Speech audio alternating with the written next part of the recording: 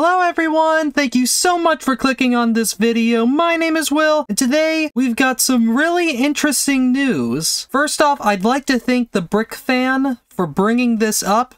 As far as I could tell, they're the first people to have brought this up, so I want to give all the credit and thanks to them. But we may actually have a way to tell what minifigures are in what box for the new LEGO Marvel Studios collectible minifigure series 2. Set number 71039, it will be retailing a piece for $4.99 in the US. Now sadly, this is the first official minifigure series to come in packaged boxes. No longer will we be able to feel for our minifigures the same ever again. Now there's always a chance it could end up going back one day, and I await that day if it comes. But until then, this unique way of figuring out what minifigure just might be inside what box might just be the solution for us all who are really hoping to be able to figure out what minifigures we really want and not get duplicates. Now, it is important to note that this theory has not been proven. We will have to wait until the release of these minifigures to know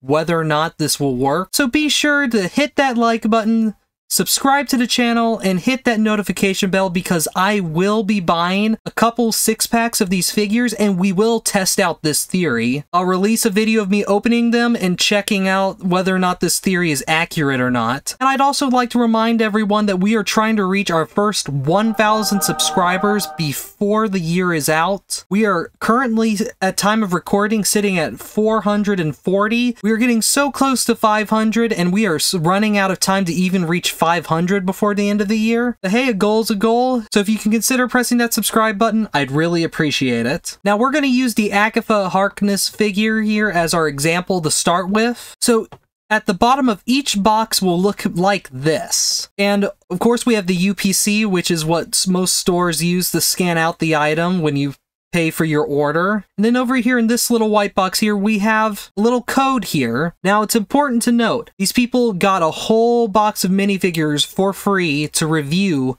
before the new minifigures were released. And they took note of something very interesting. So this code right here, each code on the box is different, but almost exactly the same in the sense. So the Agatha Harkness figure has the code 729S3, and then all the Agatha Harkness figures have the number below it between 7,000 and 8,000. So how does this help us? Well, so you pull up this page is a good example. You go into your store, you find the boxes of minifigures, you start looking on the bottom. Now, if let's say you're looking for Agatha Harkness, or you immediately find the top number here, and then you look at the bottom number and see if it's in between 7,000 and 8,000. Now, the same is going to apply for every other minifigure in this series. It will have a main code, which is the bigger number in this little box, and then it will have a smaller code within a certain amount. In this case, 7,000 to 8,000. So if it has a number in between 7,000 and 8,000, it's more likely to be an Agatha Harkness figure. Now, there are many ways this could just simply not be the case. The main thing being, this could just be the number for this particular figure, and down the road, as LEGO keeps producing more, this number will just continue to change. But there's also a chance that these numbers will actually help us figure out what minifigure is in the box. Moving on to like Moon Knight, it has the code 30S3. Now, a whole bunch of these, here we go, Werewolf by Night, 330S3, just like this one, 330S3. Now, many of them have different codes, but a bunch of them have some copies. Hawkeye is also 330S3, Kate Bishop's different, Goliath's different, Echo's different. Notice how most of them are pretty different. Wolverine, 330S3. But the difference is Wolverine's numbers is in the 1100s, while if we went back up towards Hawkeye, it's at 1500 to 1600 instead of 1100. Looking at She-Hulk, 13OS3, a completely different code, but its numbers are 700 to 800. Now, there's a pretty good chance most of these will change, but the fact that most of these minifigures have different larger codes as well as different smaller codes, you can at least get a better idea of what minifigures could be in there. If you find one with the number 330S3, you'll know maybe it's Werewolf by Night, or maybe it's Moon Knight, or maybe it's Wolverine.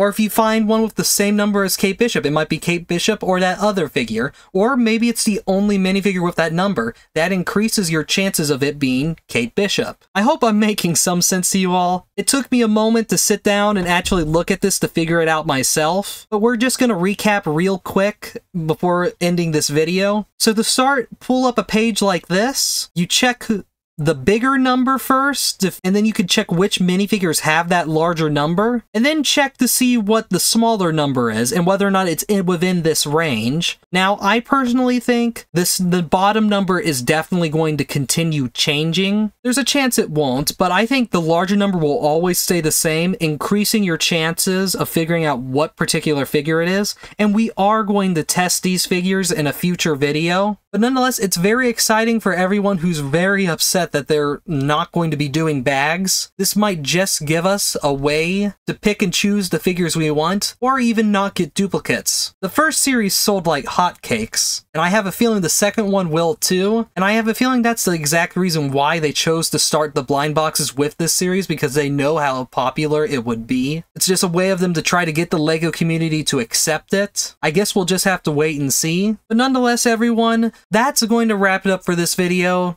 A possible way of figuring out what minifigures are in what box. I know I don't want to get so many different Wolverines and so many different Kate Bishops. I want to be able to get the 12 minifigures I want for sure, as well as whenever others I might want extras of for minifigure parts. And I'm sure a lot of people are the same way. Do you think this method of figuring out what minifigures are inside the boxes is going to be correct? Or do you think that it's a wild goose chase that us fans are holding on to just so we can still figure out which minifigures we have in the boxes? But anyway, guys, thank you so much for clicking on this video. Please consider leaving a like, hitting that notification bell, and subscribing to the channel. We are trying to reach our first 1,000 subscribers before the end of the year. Plus, I am going to do a video testing out this theory. Who knows, maybe other reviewers and YouTubers and LEGO news sites might also test out this theory, so you can check between multiple different people to see whether or not this theory is accurate or not. But I can guarantee I will have a video out when the minifigures are released testing this theory out. So be sure to subscribe to the channel for that. But alright everyone,